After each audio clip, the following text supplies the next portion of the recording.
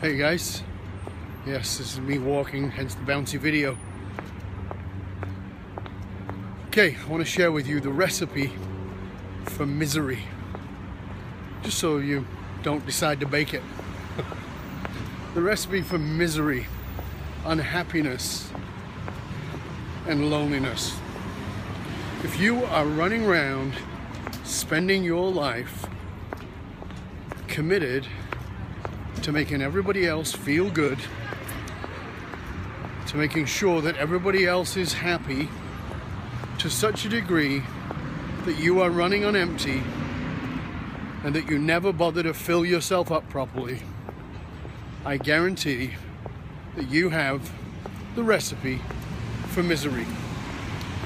And as much as you might like to tell yourself that you're a good person, you care about people, that's why you take care of everybody, that's why you're always there for everybody, I want you to know something: there is nothing altruistic about it at all. Stop freaking pretending that you're waiting for a round of applause, that you're waiting for a pat on the back, that you're waiting to be told how wonderful, kind, generous, caring, loving, etc., etc., etc. you want to be. This is not going to happen. You're going to get used, you're going to get taken advantage of, and then you're going to piss, moan, whine and complain about how people just don't appreciate you and don't recognize you. It's a perfect recipe for misery. Stop taking care of everybody else. Take care of yourself.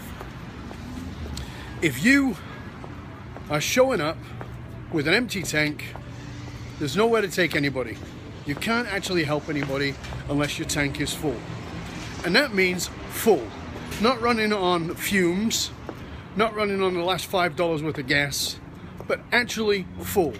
If you don't take the time to fill your tank, you ain't going anywhere, you ain't helping anybody, you're just full of shit and telling yourself that you're a wonderful, kind, loving, generous person and waiting for everybody else to tell you, and then feeling like a complete victim and a complete martyr because they don't.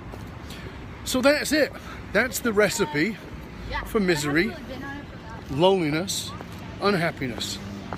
I suggest that you don't bake that cake and instead fill yourself up on self-love and self-nurturing so that you've got lots to give to everybody else.